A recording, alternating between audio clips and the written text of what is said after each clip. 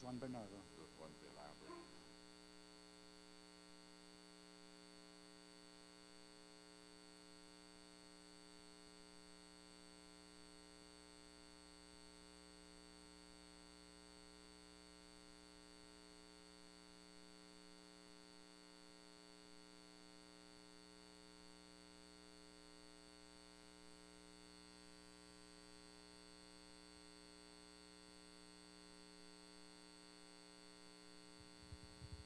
Bom, vamos começar então o colóquio de hoje com o professor Gregory Chaitin. É um prazer tê-lo aqui. O professor Gregory ele tem um currículo. Ele é um argentino-americano, mora no Rio de Janeiro, no Brasil.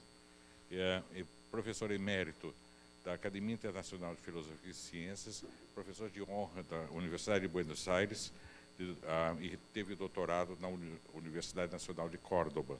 Ele tem vários prêmios e desenvolve uma teoria, ideias sobre a informação algorítmica como conceito fundamental da física, na matemática e na biologia. E uma das coisas importantes, argumentos importantes dele, é a descoberta do número ômega, que eu espero que ele me entenda, porque até agora eu não entendi, porque ele descobriu um número, mas não sabe qual é. Então a gente pode ajudar a procurá-lo. Bom, professor. Bom dia. Estou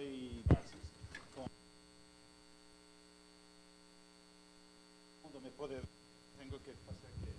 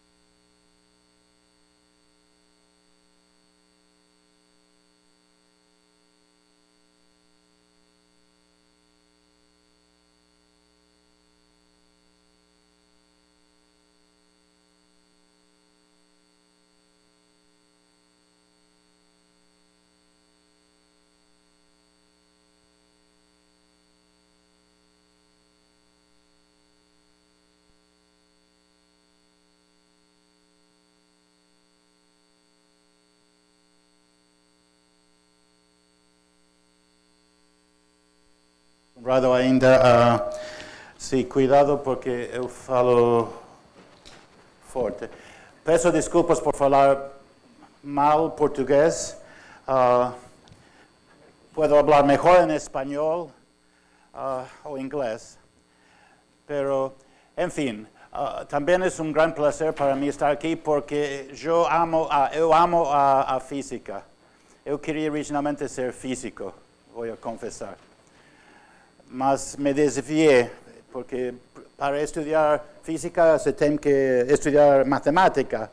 E ouvi que a matemática tinha um mistério ao patamar da teoria general de relatividade ou teoria quântica, que é o termo de Gödel. Então eu fiquei com esse mistério e jamais voltei à física. Mas eu amo a física e sou o que em inglês se chama um físico de poltrona, não profissional. Eu gosto de ler a física. Então, muito obrigado pelo convite. Agora, o título desse trabalho é um exagero, peço desculpas. Isso é mais bem um entretenimento para vocês. É como dizer, o que fiz eu durante minhas vacações de verão, não? Assim que, tomem-lo assim. Porque isto realmente não é nada, eu acho que é pouco útil para vocês, é mais bem entretenimento intelectual.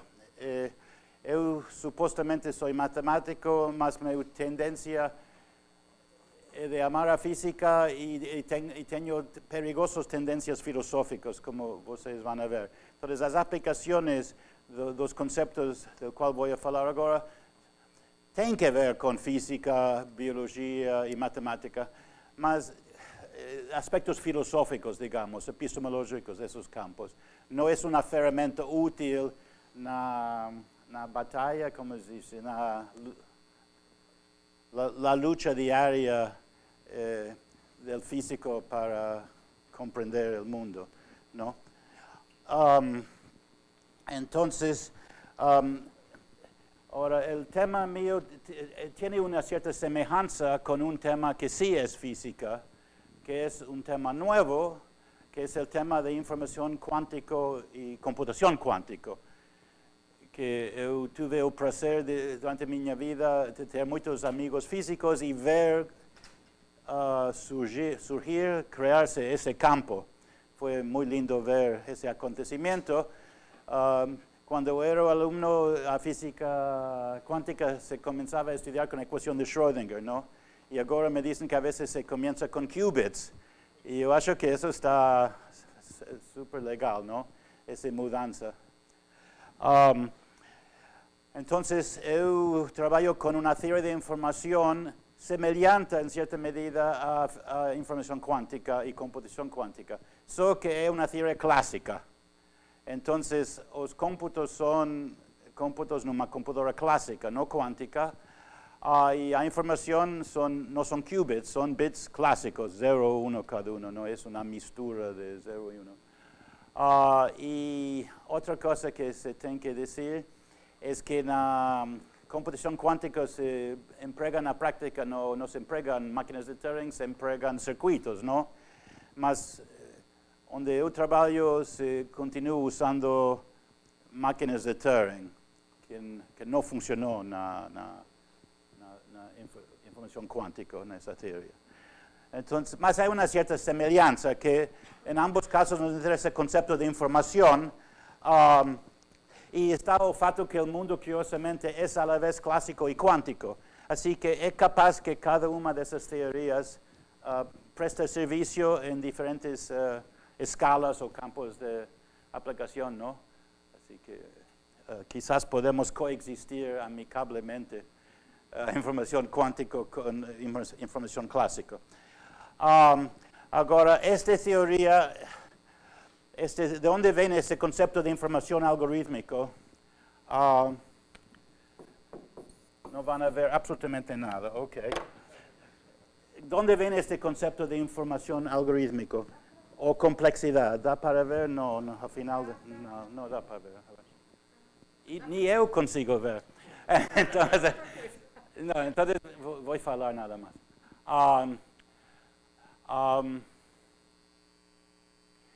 Es una noción de complejidad informacional o cantidad de información algorítmica, una medida de información clásica. Y este concepto, ¿de dónde surge? Bueno, tengo dos fuentes importantes de dónde surge. Por un lado, tiene que ver con el problema filosófico de medir la complejidad de una teoría científica, de una teoría de física. Muchas veces se fala, por ejemplo, el libro de Popper, que mi esposo y yo amo, que leímos de crianza quasi, no a edad de nuestro hijo, más poco después. Tengo un capítulo sobre esta cuestión, la complejidad o simplicidad de una teoría científica, su importancia filosófica y metodológica, y el fato que es, en español se dice escurridizo, es difícil de formalizar, de medir con exactitud, de saber precisamente lo que es. De una manera más formal, eso tiene una intuición. Bueno, esa cuestión resulta que Hermann Weyl, o gran matemático y físico matemático, o mayor alumno de Hilbert, encontró que esta cuestión originalmente fue discutido por Leibniz, no año 1686. Parece inacreditable, mas Leibniz es una mente excepcional. Ahora, ninguém se enteró de eso porque el trabajo ficó no puxador, se dice, gaveta, ficó en la gaveta de Leibniz y fue encontrado, no sé, un século después. Es un documento que identifica Hermann Weyl que se llama, es original en francés, Discours de métaphysique, discurso de metafísica. Ahora, Leibniz no pone ese título. Ese título fue dado por no lembro el nombre del estudioso alemán que encontró ese documento. dentro del Nachlass de Leibniz. Y este documento tiene muchas cosas interesantes, incluyendo una versión, una de las primeras, yo acho, la idea de energía cinética. Tiene una discusión de la colisión elástica. En ese momento era un estudio avanzado de física teórica, acredítenlo o no. Es un documento pequeño y en los párrafos 5 y 6 fala la noción de complejidad de una teoría científica. Y la discusión es súper interesante. Cuando Leibniz escribía, la ciencia moderna no existía, ¿no? Eso fue, si no me equivoco, o año 1686 o año antes de la publicación del principio de Newton. Entonces, todavía la religión medieval era bien fuerte, ¿no? Entonces, a cuestión de distinguir un mundo donde la ciencia funciona de un mundo donde las leyes científicas y matemáticas no tienen aplicación, era una cuestión. ¿Qué significa decir que la ciencia, que una teoría científica es buena? Entonces, Leibniz discute eso, esa cuestión bien fundamental, y hace el siguiente análisis. Bueno, por un lado, dice, tomemos un pedazo de papel, una folla de papel, y vamos a tirar manchas de tinta allí, al azar.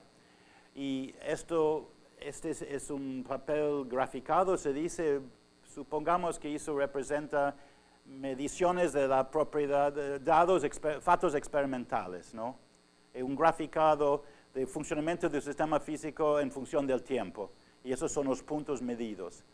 Entonces, ¿qué significa decir que ese sistema físico cumple, no, es regido por una ley de la física? ¿Cómo distinguir un sistema físico donde se teme una teoría y un sistema físico donde no es posible una teoría? ¿Cómo distinguir una teoría buena de una teoría ruin? Entonces, Leibniz dice, a primera vista uno puede pensar que si tengo una ecuación matemática que pasa por todos los puntos, entonces tengo una ley, el fenómeno o proceso no es aleatorio, sino que es estructurado, es comprensible, se puede elaborar una teoría. Mas Leibniz dice, no, eso no funciona. ¿Por qué? Porque siempre, si un número de fatos experimentales es finito, siempre existe una ecuación matemática que pasa por esos puntos, ¿no? Interpolación lagrangiana, hay muchas maneras de hacer eso. Entonces, ¿cómo podemos distinguir? Pregunta Leibniz. Dice él, si la ecuación es simple, eso es una ley de la física. Y si no, los puntos no cumplen una ley, son aleatorios. La ecuación tiene que ser forzosamente complicada. Y eso es una observación muy profunda y es una observación que fue descubierta. Ese documento normalmente he estudiado por filósofos. Y los filósofos son bichos raros. Entonces, ellos comentan que, bueno, en fin, fue Hermann Weyl que percibió a profundidad de esa observación de Leibniz. Y Hermann Weyl lo formula de una manera más dramática, más importante. Lo formula así. Si se permiten leyes de la física arbitrariamente complexas, entonces la noción de ley de la física resulta ser vacío porque siempre existe una ley. Eso está contundente, ¿no? Es la suma de Leibniz más Hermann Weyl. Espectacular, ¿no? Entonces, leyendo el libro de Popper, la lógica de pesquisa científica, ¿no? En portugués,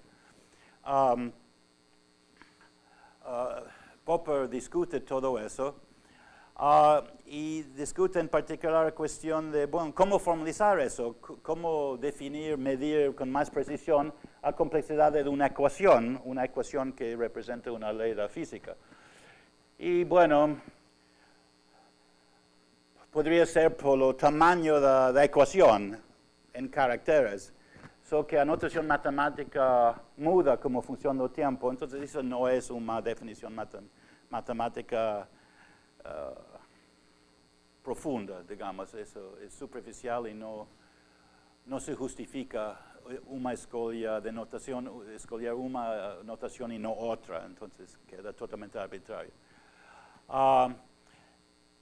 Bueno, existe una manera de formalizar, de precisar esta idea de Leibniz y de Hermann Weyl, y eso se hace con un campo que yo gosto de llamar teoría algorítmica de la información, o teoría de información algorítmica sería mejor, solo que en inglés es ambiguo, entonces en lenguas latinas es mejor decir teoría de información algorítmica, so que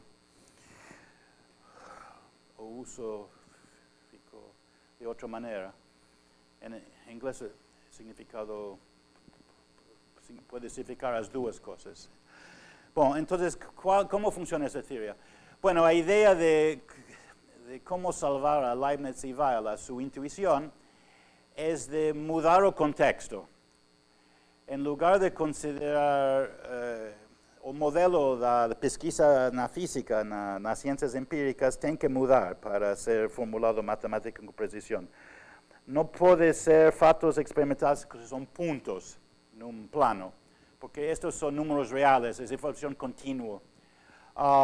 E e as teorias, segundo Leibniz, eram fórmulas matemáticas, não?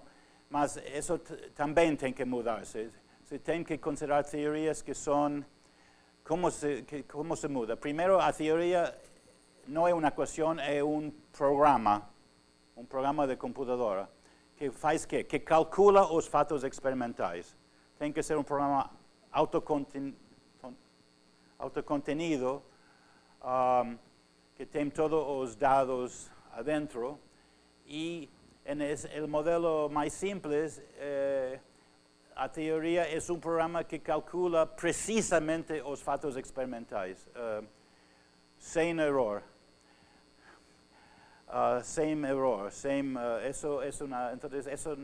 Estamos falando, não estamos permitindo teorias estadísticas ni teorias probabilísticas. É um modelo simplificado de uma teoria, digamos, clássica, onde a teoria tem que explicar com exactitud os fatos.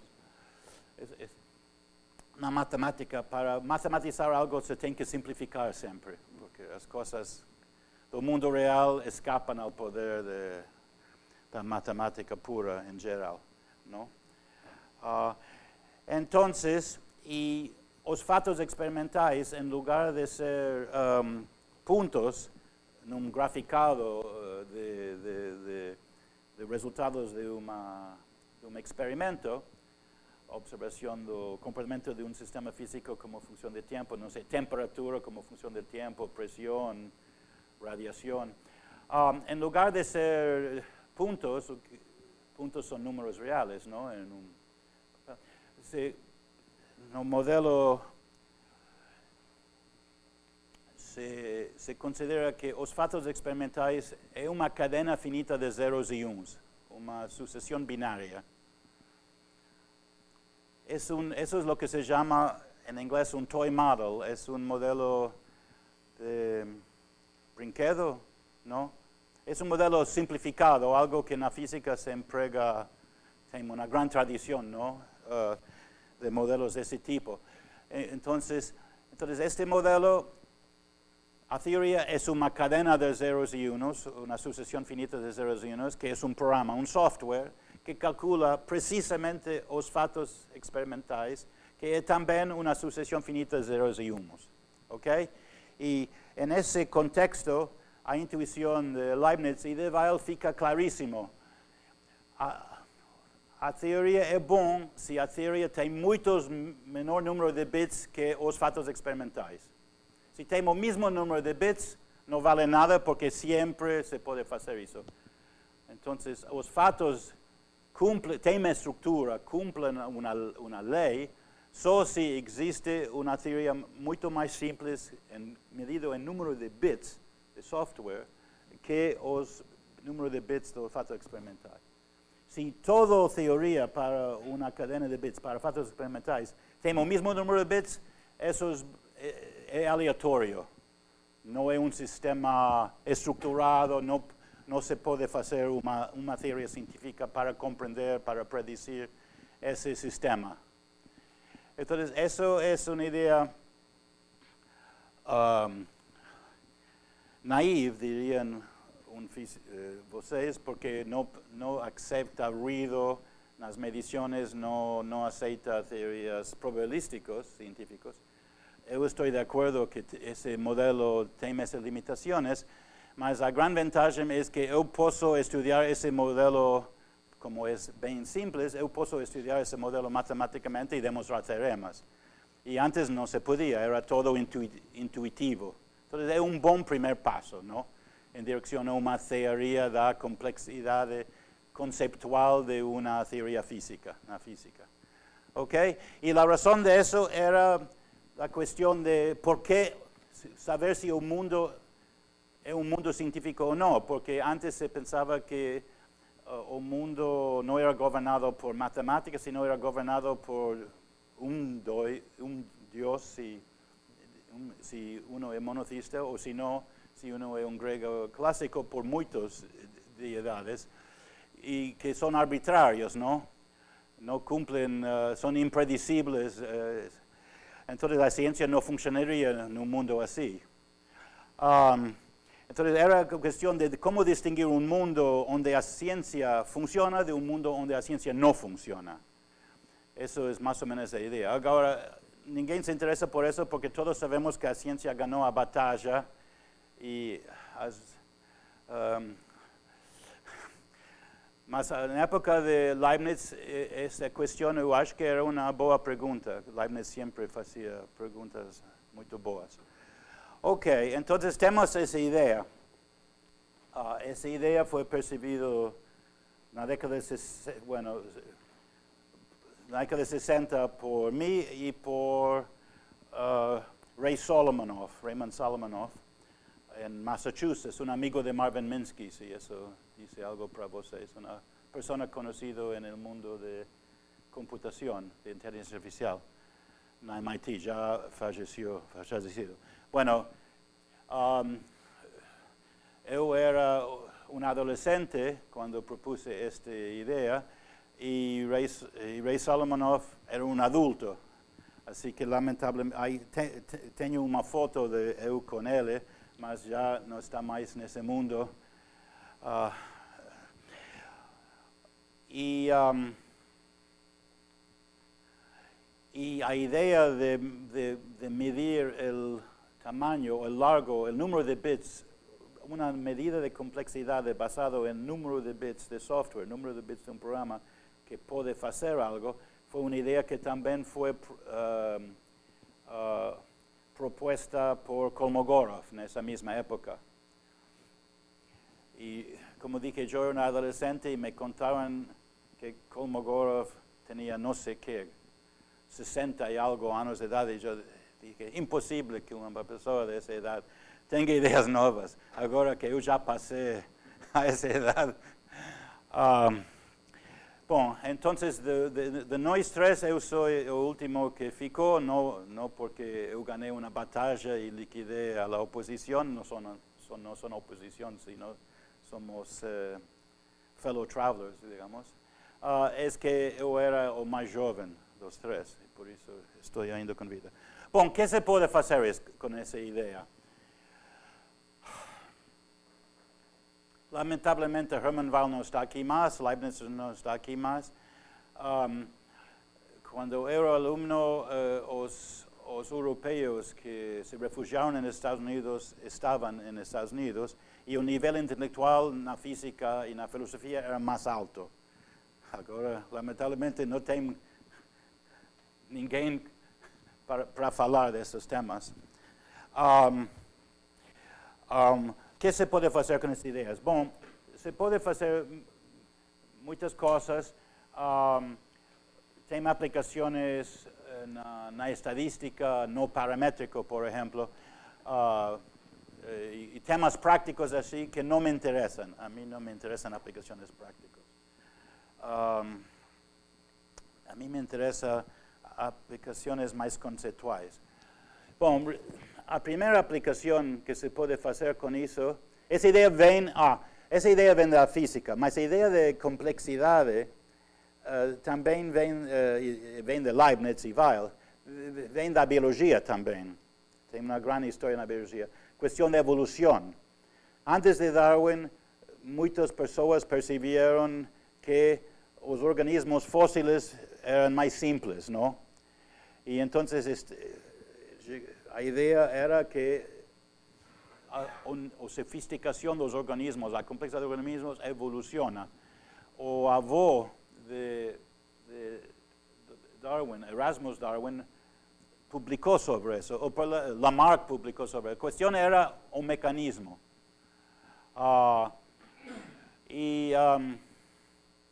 Entonces está esta noción de que evolución incrementa la complejidad, que políticamente no es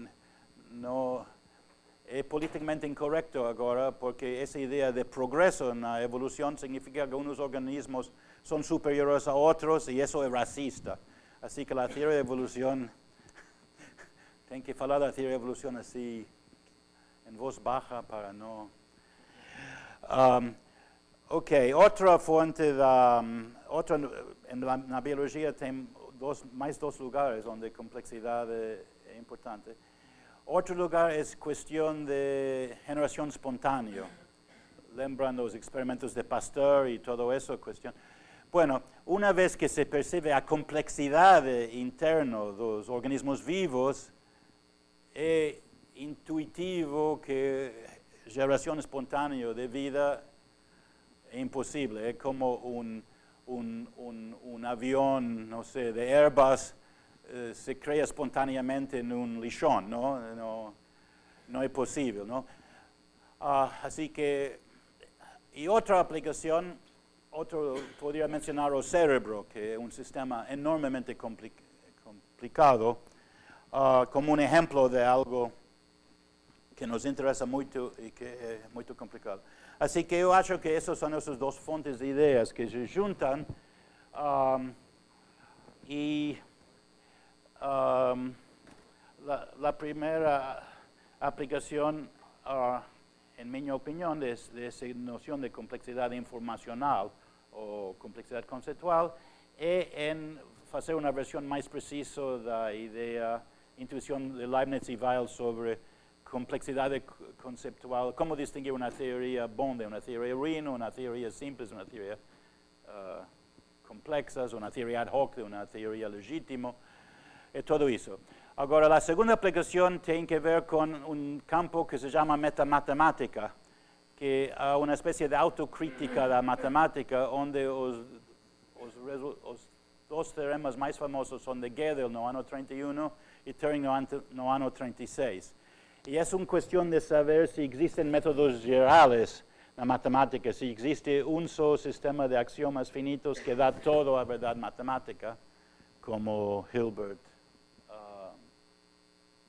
conjecturaba, y que los matemáticos deseaban, porque si existe un solo sistema de axiomas que da toda la verdad matemática, los matemáticos se pueden, ¿cómo se llama?, poner de acuerdo en usar este sistema, mientras que si se precisa un número infinito de axiomas para demostrar todas las verdades matemáticas, entonces siempre va a ser, ¿cómo se dice? Se puede brigar acerca de si un axioma no va a ser aceptado o no. Queda todo siempre así como una briga, una cuestión controvertida para siempre. Bueno, entonces inclusive los matemáticos tenían la esperanza que iba a funcionar una conjetura de Hilbert, que existía un conjunto finito de axiomas con una lógica matemática totalmente formal que daba toda la verdad en la matemática. Y la idea de lógica formal es que no tiene subjetividad, blanco y preto. Es decir, mecánicamente se puede verificar si una prueba cumple o no las reglas. Esas son demostraciones con todos los feito minuciosamente con cada paso de la demostración. Esa idea de lo que se fala en matemática se llamó un sistema axiomático formal. Y ahora fíjense que un sistema axiomático formal, como Poincaré comentaba, burlándose de esa noción, es como una máquina que entran vacas de un lado y sale, ¿cómo se dice? Salchichas, sí, lingüiza del otro, así automáticamente. Y él se burlaba que no podía existir una máquina así que reemplazaría a los matemáticos. Bueno, eso es un teorema de Turing, no año 36, que no puede existir y de Gödel, que no puede existir un sistema axiomático formal que para toda la verdad en la matemática, y de Turing que no puede existir un algoritmo para resolver, bueno, una clase de problemas matemáticos. No existía una manera mecánica de determinar si un programa continúa para siempre o si va a ser un cómputo finito. Es el problema de la parada, el famoso problema de la parada de Turing, no, año 36. Bueno, estos resultados normalmente se demuestran con paradojas, como la paradoja de mentiroso, estoy mintiendo. Eso que estoy diciendo ahora es una mentira. Entonces, si es mentira y dice que es mentira, tiene que ser verdadero. Mas si es verdadero y dice que es mentira, tiene que ser mentira. Entonces, ese tipo de emoción a mí no me gusta mucho. Usando la idea de medir complejidad conceptual por número de bits de software o contenido de información algorítmico de la manera técnica, se puede demostrar los resultados de Gödel y Turing de una manera que yo acho más natural, y el resultado, la formulación es más o menos así. Si yo tengo un sistema axiomático formal, es básicamente un software, una máquina que sistemáticamente recorre todas las posibles demostraciones y filtra los rings, los bons, y así consigue todos los teoremas. Esa noción de la fantasía de un sistema axiomático completamente formal, objetivo, usando lógica matemática de Hilbert. Bueno, entonces, eso es un software. Un sistema axiomático formal es software. Y se puede, y la cuestión es de mirar la complejidad conceptual de este sistema axiomático formal. Y la medida es bien simple, es contar el número de bits de software que se precisan para hacer ese cómputo. Y eso da una medida del contenido de información de esa teoría matemática, ese sistema matemático. Y resulta que se puede limitar el poder de estas axiomas, de ese sistema matemático, en función al número de bits de información. Parece una manera un poco fácil de más, quizás, para limitar el poder de un sistema axiomático formal. Es un poco como medir un número de kilogramos de teoría matemática.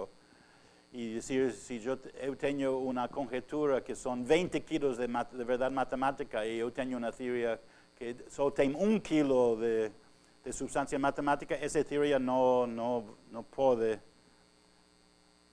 permitir demostrar ese resultado. Es un razonamiento de otra manera de llegar a los teoremas limitativos de Gödel y Turing, basado en la noción de información o número de bits de software. Es una noción de información algorítmica, como falei. Bueno, vamos a hacer una aplicación, eso fue a matemática. El resultado de eso, de paso, como ustedes son, me imagino que no tienen matemático aquí, son físicos más o menos. ¿Sí? Puede haber un físico matemático aquí. Bueno, en fin.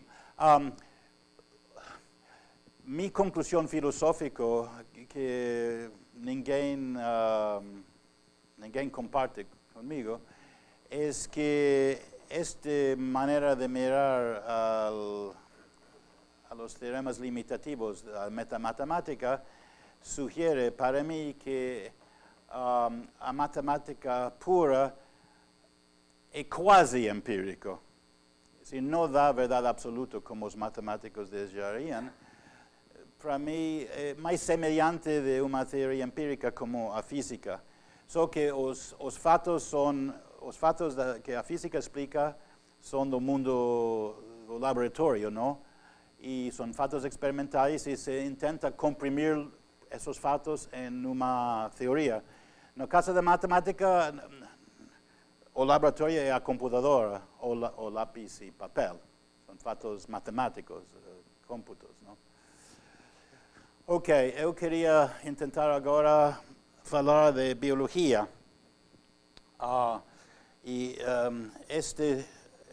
São pesquisas que eu he feito aqui com minha esposa, Virginia, aqui presente. O bebê ainda não participou. Sim, e Felipe Abraham, meu aluno, sim. Sim, senhor.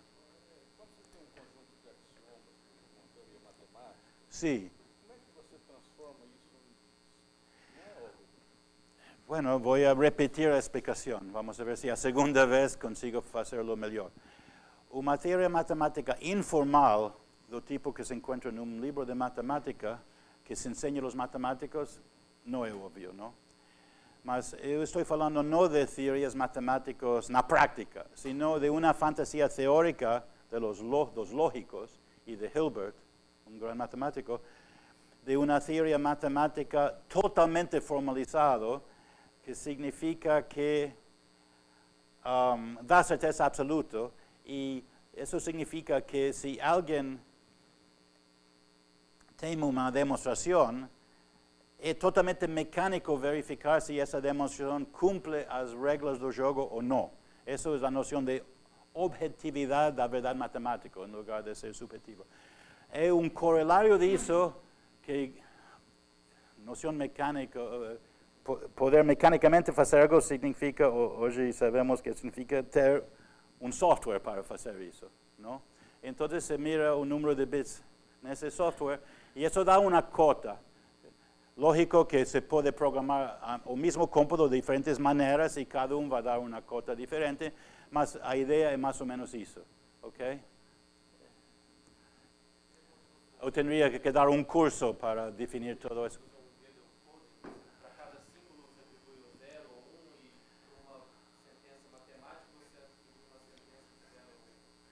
Você é lógico.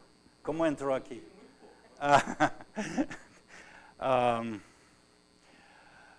Bueno, o teorema de Gödel fala também de sistemas axiomáticos formais, mas fala de lógica formal, não fala de máquinas de Turing e de cómputos. Isso vem de Turing no ano 36. Eu estou seguindo o método de Turing más que o método de Gödel, mas é a mesma linha de pesquisa, ok? Para dar uma ideia aproximativa. Essas coisas se podem definir com alta precisão, mas isso requeria um curso completo, não? Mas estou tentando dar uma ideia aproximativa dessas ideias. Vou falar outra coisa, já que estamos. Existem, que eu saiba, por lo menos 3 teorias de informação, não? O 4. Existe entropia de Boltzmann, ¿no? Que todos conocemos na física estadística. A teoria de Shannon, que era un ingeniero de comunicación, es muy semelhante, ¿no? Después existe esta noción de información algorítmica, del cual estoy hablando, que es menos conocido de todas esas teorías. Y después existe la noción de información cuántica o qubits. Y cada uno es diferente, ¿no? Son todos diferentes, entonces cada uno mira otros aspectos del problema, ¿no? No son idénticos. Estos tienen semejanzas entre estas diferentes teorías, mas cada uno tiene su personalidad, Bom, entonces eu queria agora falar um pouco de biologia. Essas são pesquisas novas. É uma teoria embrônica que eu chamo metabiologia. A questão é, a física teórica é matemática, não? É muito beijo, não? A física teórica. É matemática realmente lindo, clássico, análise matemática. E seria divino ter uma biologia matemática tão lindo como a física teórica. Só que parece impossível porque a biologia acontece de tudo, é muito complicado, não? As equações simples que nos inspiram na física, a equação de Schrödinger, por exemplo, não parecem ter grande relevância na biologia.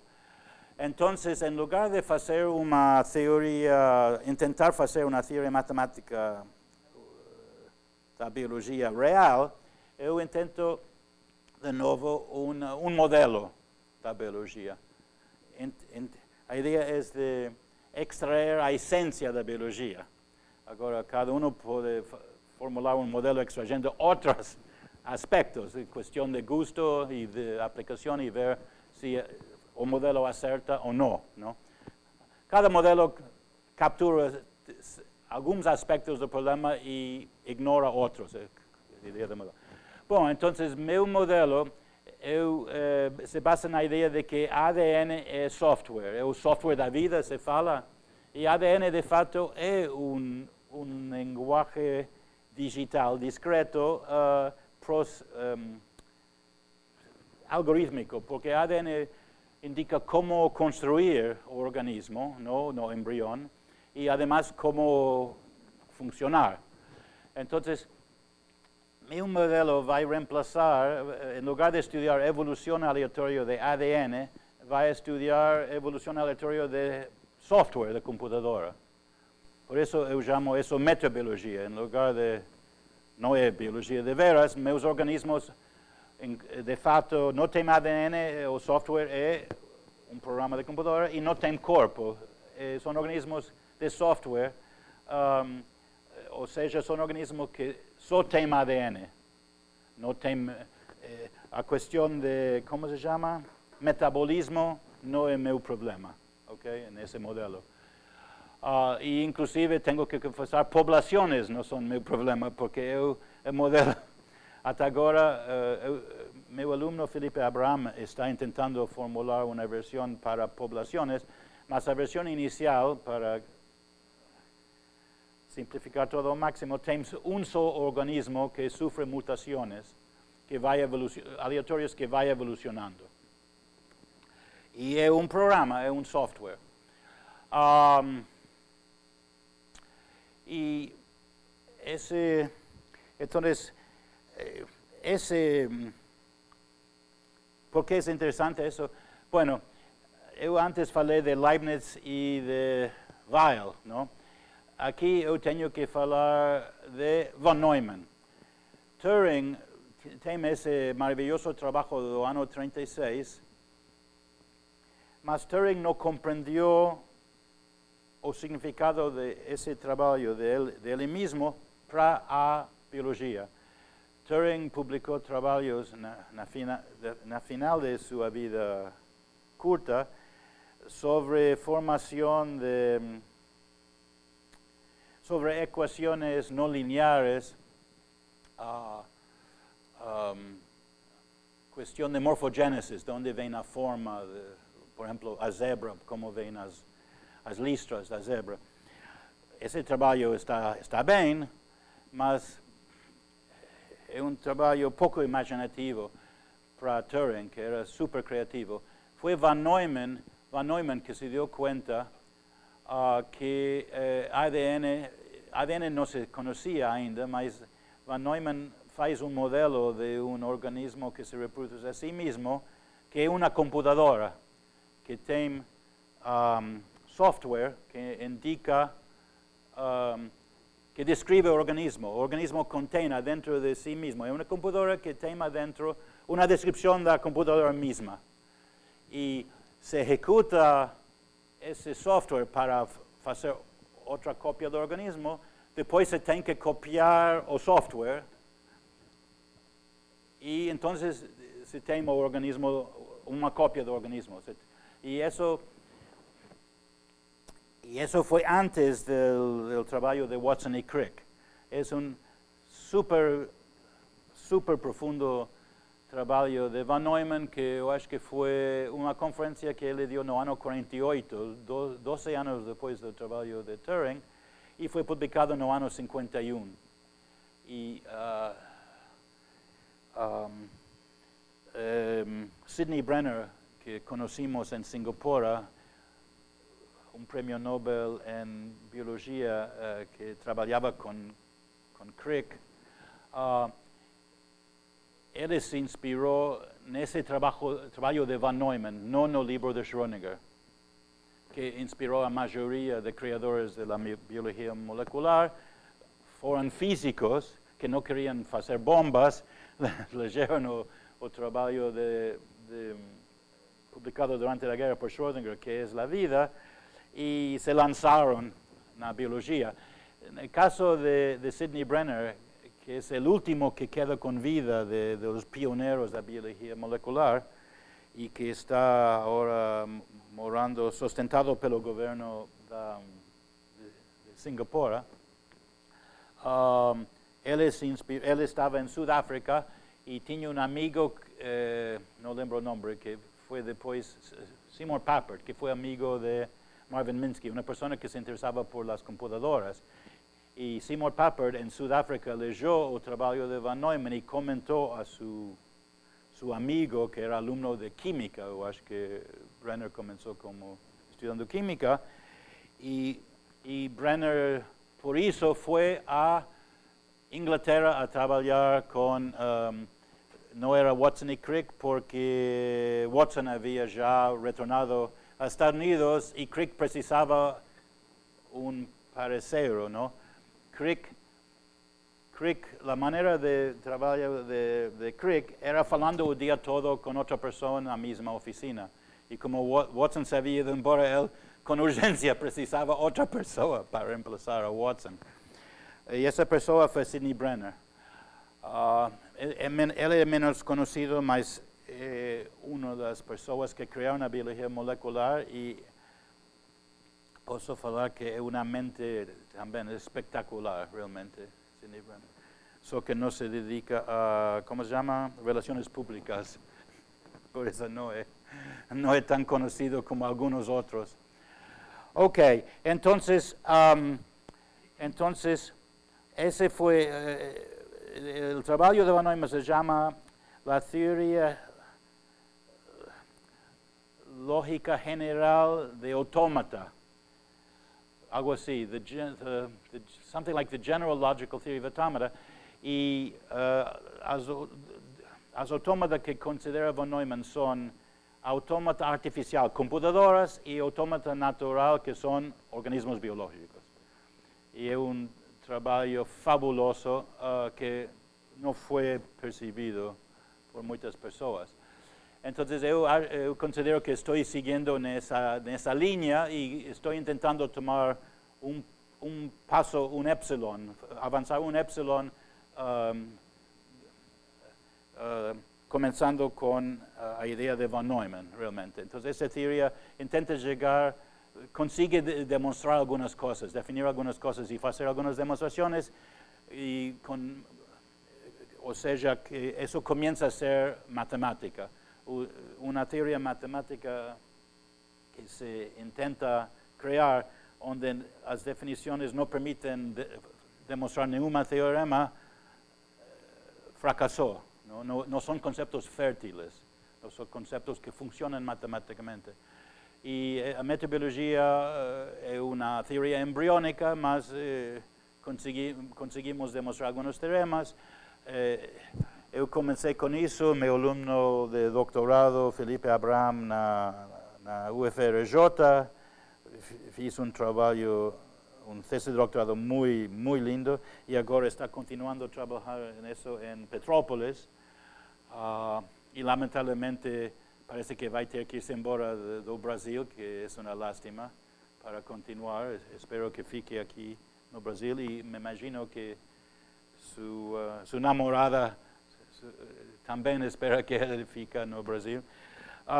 E Virginia, minha esposa, seu campo é filosofia da ciência, epistemologia, e ela ha escrito trabalhos analisando a metodologia do ponto de vista epistemológico de, como se diz, migração de conceitos entre diferentes campos da ciência, que tem vocabulários diferentes, e quando se justifica e quando não se justifica.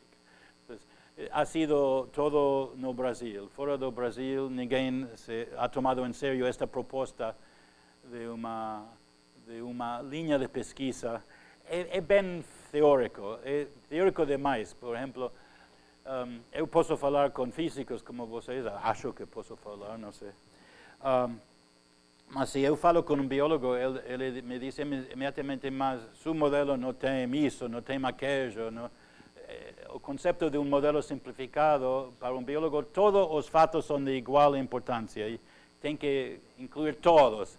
E na física sabemos que isso é suicídio, não? Se tem que fazer, especialmente quando se estuda cambios de fase, por exemplo, não? Que os modelos são simplificados e dão muito intuição acerca do comportamento de sistemas reais, mirando sistemas ideais simplificados. Então, o intento é mais ou menos isso. Agora, para terminar, não sei, estou sem relógio e não tenho relógio. Estamos bem? Posso continuar um pouquinho mais ou usei todo o meu tempo? Se quiser continuar.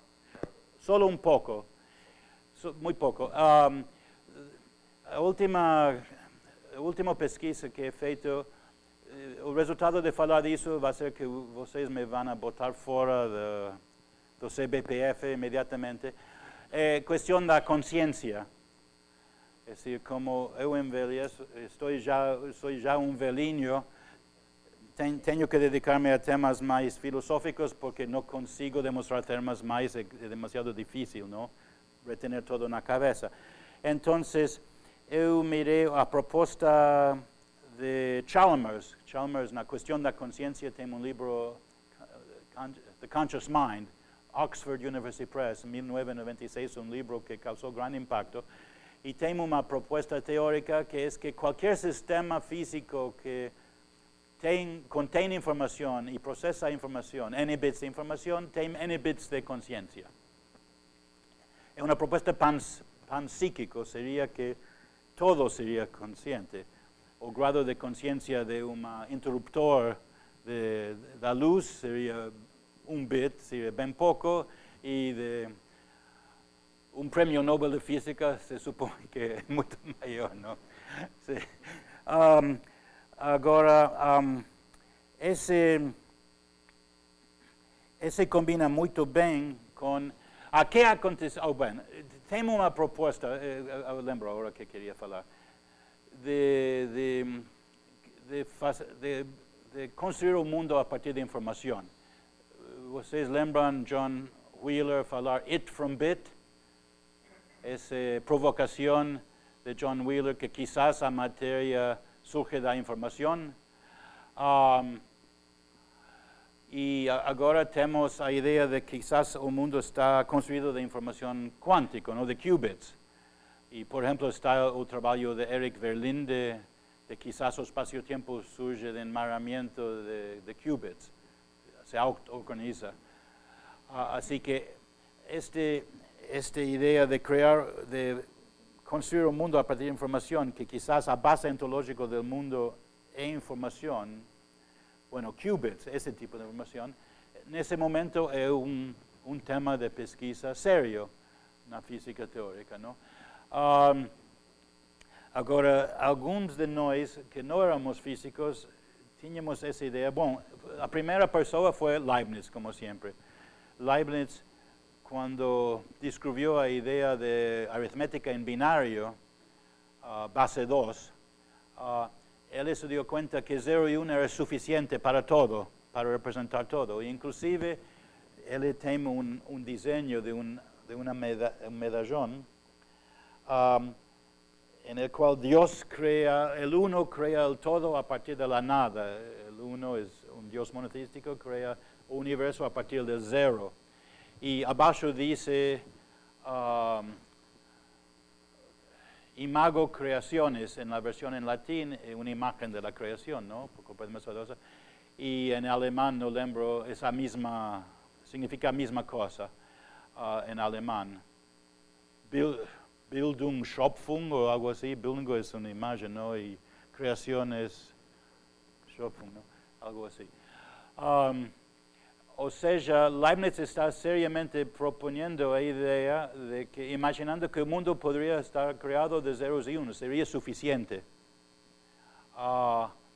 Y además Leibniz tiene cosas comenta que a medida que Dios calcula, crea el universo, calculando. Así que Leibniz es un visionario que realmente espectacular. Bueno, ese...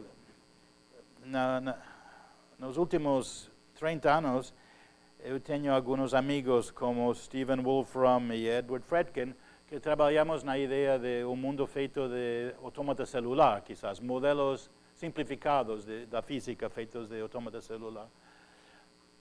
Y en los momentos más enloquecidos, después de beber mucho chope, la idea... diría así, que Pitágoras habló que el mundo está feito de números y que Dios es un matemático. Y a propuesta nueva sería el mundo está, que todo es número, todo es algoritmo y Dios es programador. O sea, es la idea de crear un mundo a partir de información, de ceros y unos. Que con la información cuántica está un tema serio de pesquisa, más que algunos de nosotros que no somos físicos, o bueno, Wolfram es un físico, mas él prefiere física clásica. Entonces, básicamente era la idea de crear un mundo a partir de información algorítmico, en lugar de qubits. Entonces, nosotros propusimos esa línea de pesquisa y aconteció algo, mientras estábamos trabajando en eso, aconteció algo sorprendente, que es que los físicos fueron en una dirección semejante, más con qubits.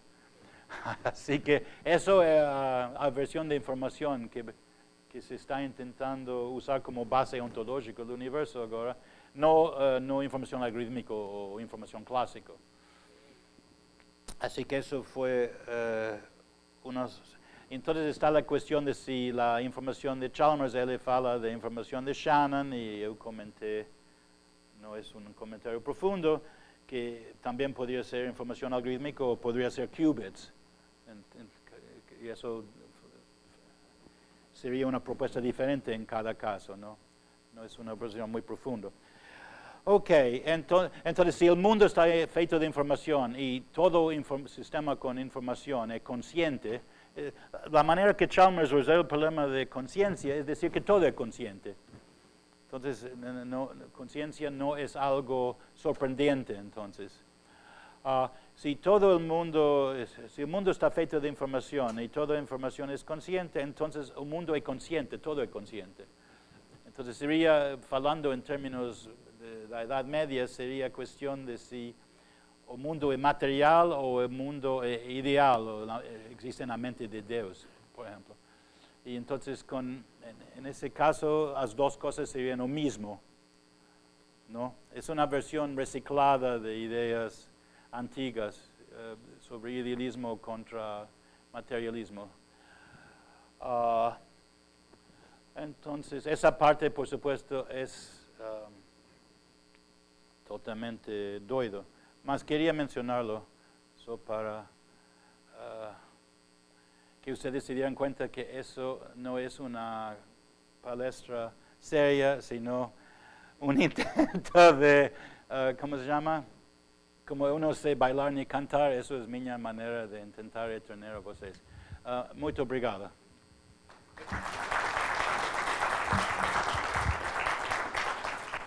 De certa forma, você cantou e bailou. Bom, eu queria agradecer ao professor Gregory e Prazer. abrir para perguntas, se alguém quiser fazer alguma. Críticas. Não, perguntas.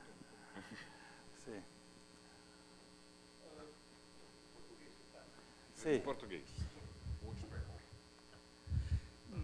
Bom, sendo aqui... Devagar. Devagar. se você prefere até em inglês. Sendo aqui entre físicos, evidentemente, uma das questões é que você falou muito sobre qubits, informação quântica e algoritmo. A minha pergunta é a seguinte. Você enfatizou o aspecto conceituais. Existe algo de conceitualmente diferente na introdução do qubit ou pode ser reconduzido à informação clássica? Bueno, porque, si yo no trabajo en ese campo, además no soy físico, soy físico aficionado, mas eu acho que é bem diferente. Na noção de informação quântica é realmente totalmente diferente da informação clássica, porque qubit é uma mistura de 0 e 1. Não? Cada um tem uma amplitude. Não, tem todas essas questões dos emaranhamentos e tudo isso. Mas isso também. Meu ponto é o seguinte. Por exemplo, se pode simular qualquer sistema quântico, qualquer troca de mensagem entre Alice e Bob através de algoritmo baseado sobre computador clássico. Sim. E por isso a questão é, tem algo de conceitualmente diferente? Bueno, eu vou...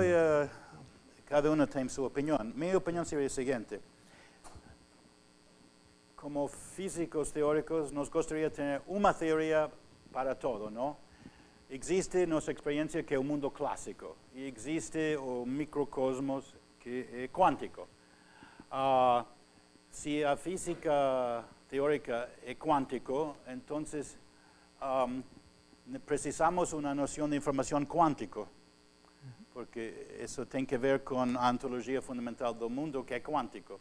Ou seja, minhas colegas como Charles Bennett, que trabalha nesses temas, ele acha que o mundo é quântico. Aqui parece clássico, não? Mas é uma ilusão, não?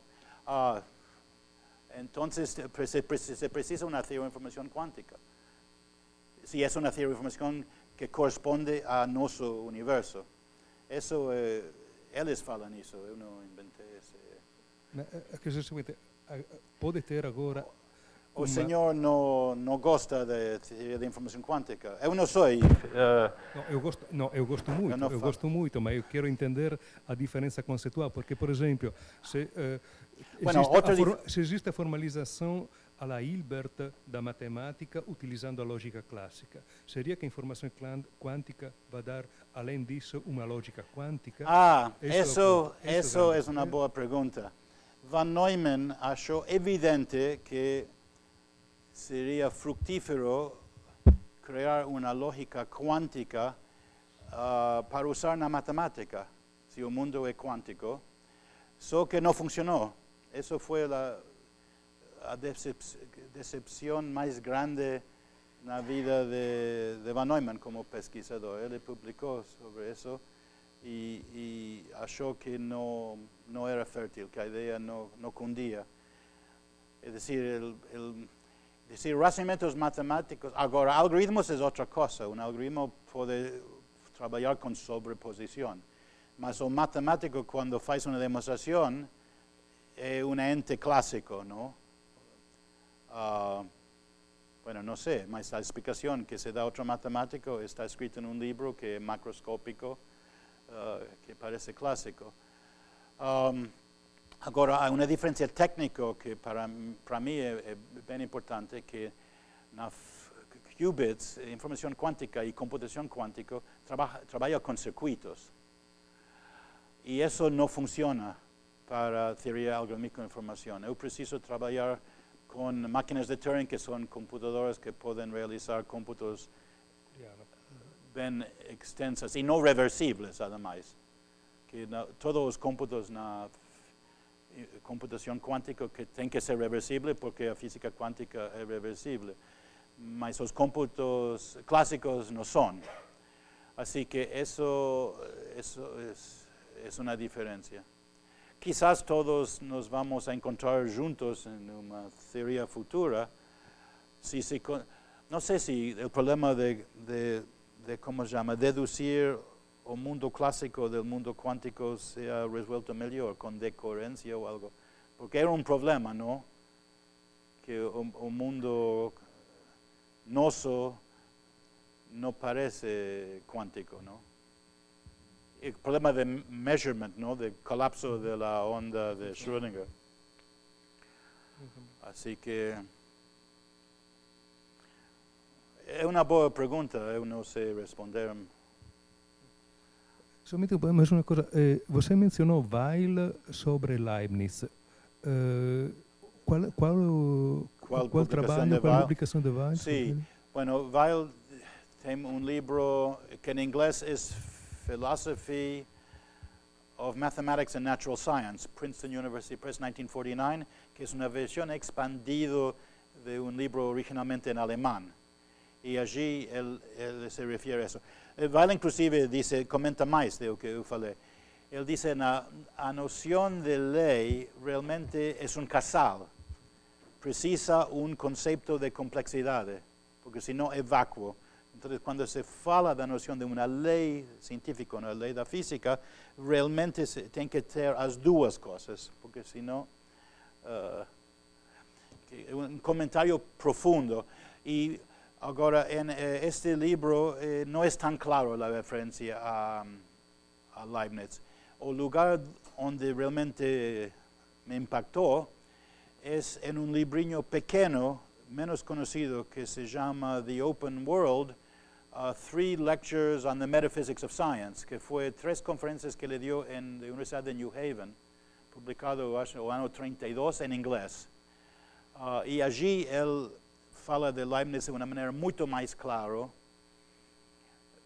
O outro livro é traduzido do alemão, não sei. Mas esses são os 2 lugares onde Weil fala do discurso de metafísica, que o título no livro de Princeton, não sei como lo tradujeron. Não lo dan em francês e passou pelo alemão e foi trabalho para mim ver que texto de Leibniz realmente Weil se referia. Pero en el otro libro, The Open World, es más claro. Y ese libro todavía se consigue, todavía está en print, o se encuentra por computadora. The Open World, es un libriño. Mas Weil, vale la pena leer Weil, ¿no? Era un óptimo matemático, un óptimo físico teórico. La idea de gauge invariance, ¿no? Es de él, ¿no? Su libro sobre teoría de relatividad general tiene un libro sobre teoría de grupos aplicados a física cuántica y tiene libros de filosofía. Esos 2 tienen un libro sobre estética y simetría. Así que un pensador maravilloso, ¿no?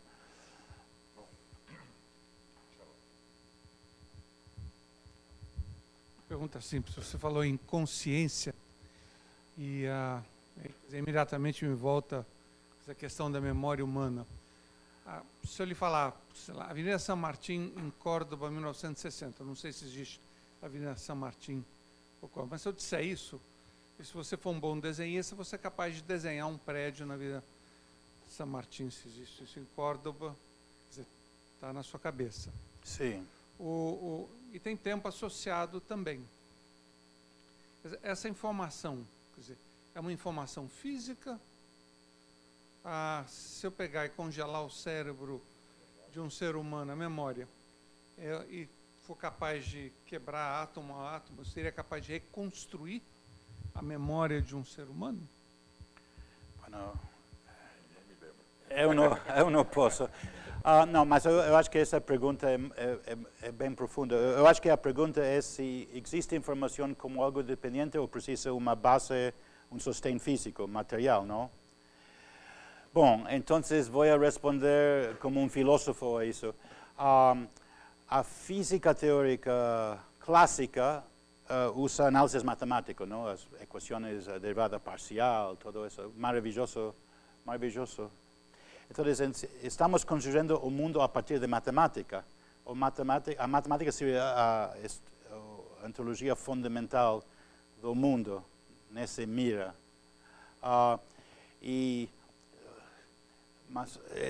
Ou seja, o mundo físico se tem que construir algo cristalino. Não se pode construir de feijoada, não? matemática é cristalino, então é bom para construir um mundo a partir disso. Se se pode construir um mundo a partir de análises matemáticos, se pode construir um mundo a partir de zeros e uns e algoritmos. É uma matemática mais nova, discreto, mas todo o que se encontra com equações de derivada parcial tem coisas semelhantes, discretos, não? Inclusive, uma maneira de resolver uma equação a derivada parcial é discretizar, não? Numericamente se vuelve así. Y, bueno, la cuestión es en base, cuestión si existe una estructura ontológica debajo de las apariencias, del mundo de las apariencias. A mente. Está bien, ¿no? Para la mente es información. Entonces, esa es una teoría idealista.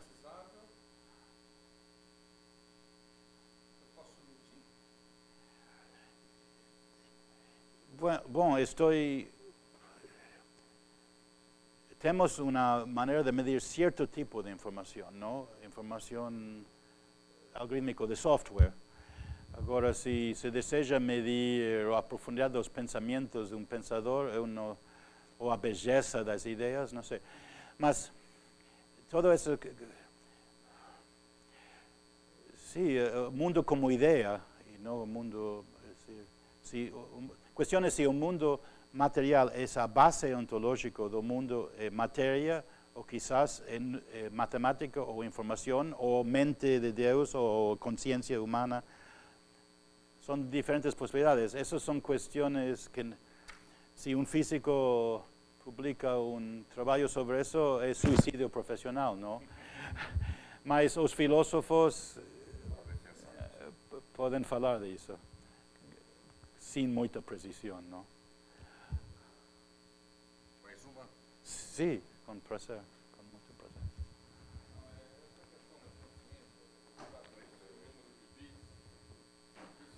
Crescimento meio proporcional ao número de bits, quer dizer, você vai aumentando bits, vai aumentando a consciência.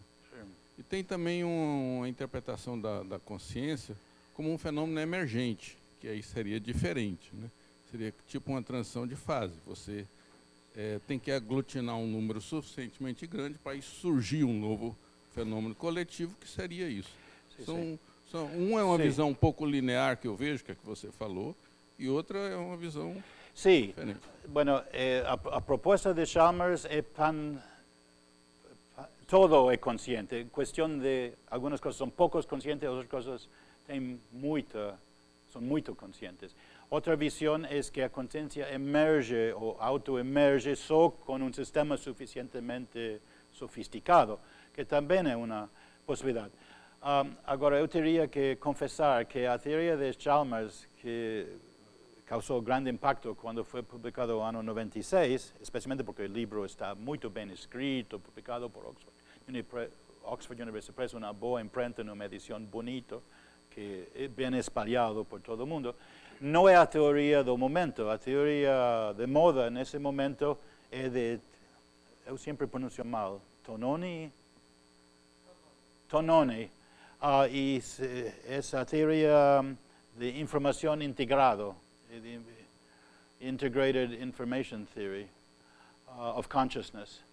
Y es Tononi publicó un libro que se llama Phi, un libro de divulgación sobre eso. Koch, que trabajó con Crick, también ha publicado libros de divulgación sobre eso. La definición de él es